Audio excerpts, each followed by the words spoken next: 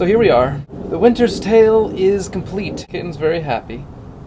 I'm outside, it's the spring, and I'm wearing a sweatshirt because it's really cold outside. 4 people went to a school today, Thursday, and presented a few scenes from The Winter's Tale. We went to a school in Hastings where students generally don't see or study or read Shakespeare. 2 students were really interested in theater/Shakespeare, so there were a tremendous number of questions. Bye, Thuber. It was really great. I really would like to do that more often. Just giving back. Talking about the process. Oh wait, hi! We're talking about the process. I really hope that I have a chance to do that again. Maybe inspire some people to pick up a story by Shakespeare, or to go see a play that they never would have considered. It's so cool.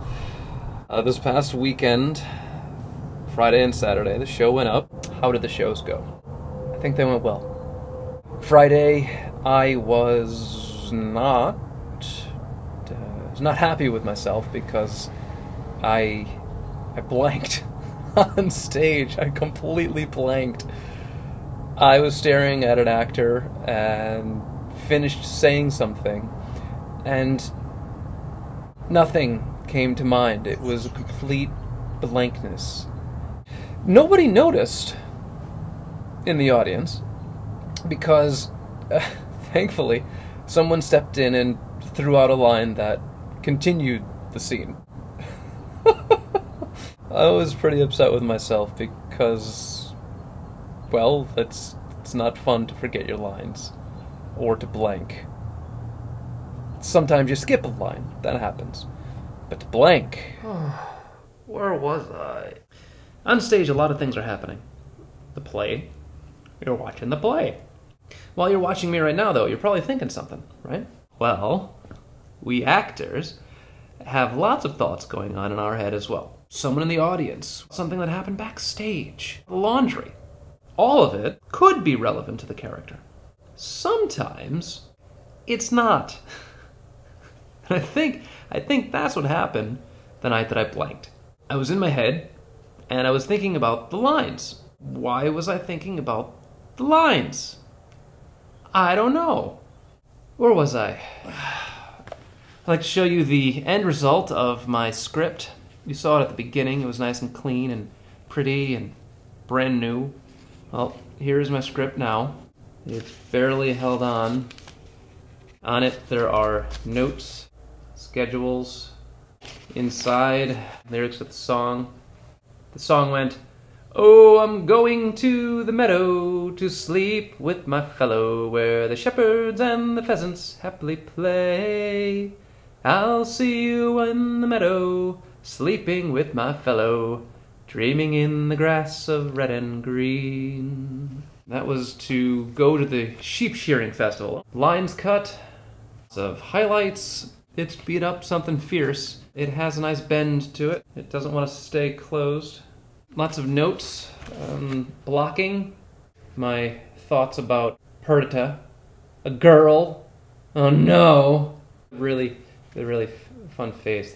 That was me trying to tell myself it's kind of a shocker. Some farm girl? But I'm a king.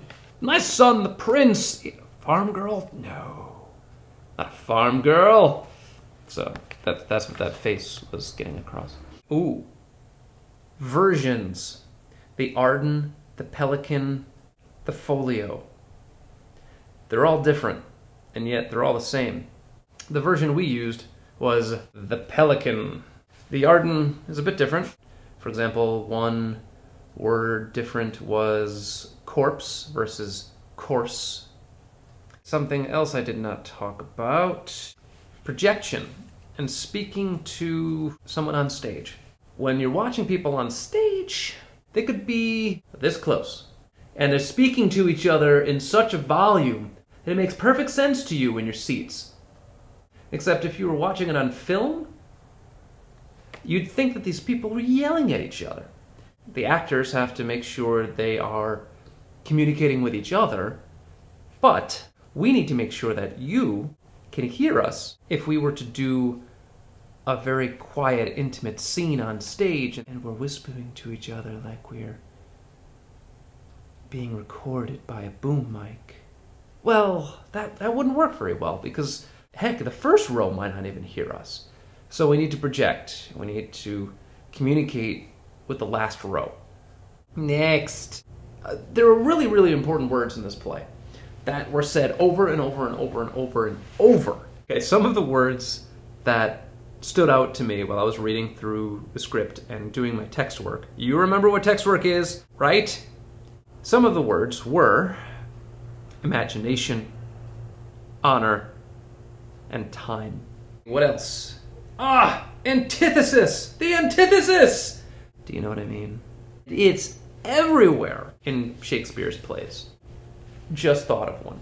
My son is about to tell Perdita's would-be dad, the shepherd, to marry them. And I'm standing right there in disguise. And he says, "Mark our contract."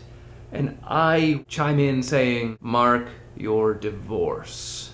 It's great! Just the instant antithesis. Let's get married. You're not getting married.